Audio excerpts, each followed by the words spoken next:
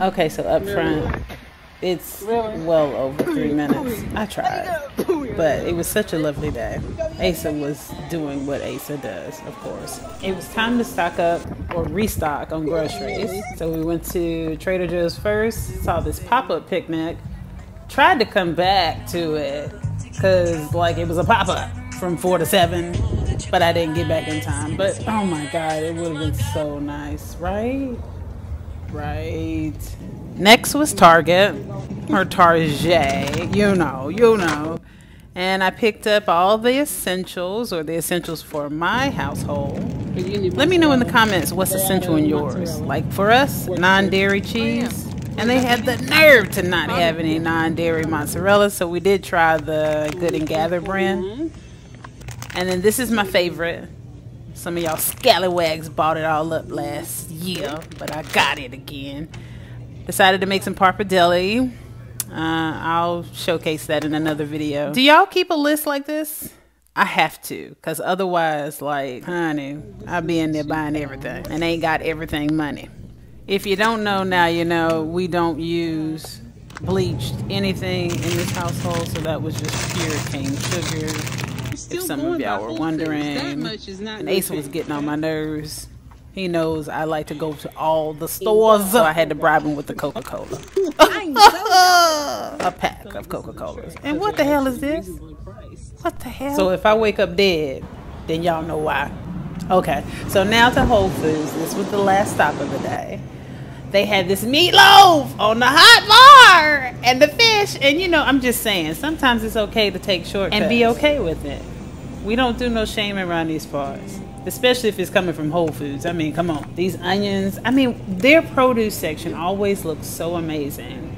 Their deli, everything just looks amazing. If you're vegan, look away. Look away, honey. Look away. But I did get some goodies from the meat department, and then I decided to try that out.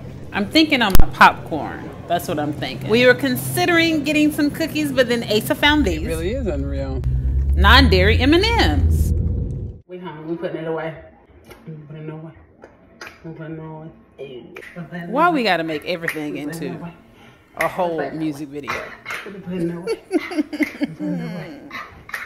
But I'm nice with it. I'm nice with it. Got them tigress knees.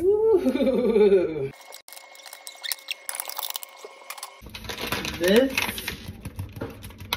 folks, I'm gonna do a separate video because I'm gonna make some chili. I misspoke. I'm not making chili. I'm making pappardelle pasta. We don't often use Good and Gather brand. We more often use the Follow Your Heart.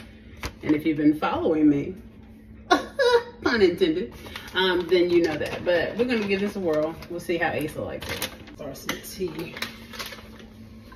Do y'all fresh brew your tea? Like, I can't have sweet tea unless it's fresh brewed. Like, I can't.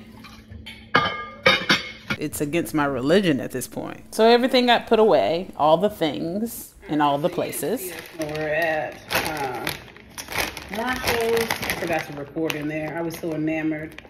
I did record one thing that I was so enamored by, and it was a black faux fur throw. Honey. Didn't get it because I've got to figure out my Christmas decor. But yeah, I got sidetracked. And so these are, you know, the gourmet snacks. Honey. Why get regular when you can get extraordinary for the same price?